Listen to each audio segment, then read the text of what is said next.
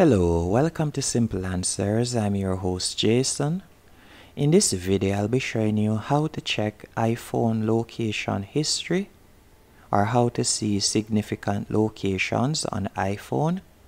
First, you'll need to go into Settings. Once in Settings, you're going to scroll down and select Privacy. And at the top, you will see Location Services. You're going to tap right there. Then you are going to scroll all the way down and you will see System Services at the bottom. You are going to tap right there. Then you are going to scroll down and you will see the option Significant Locations right below System Customization. You are going to tap right there and you will be prompted to enter your password or your Touch ID. And from here, you will see the summary or your records of where you normally visit.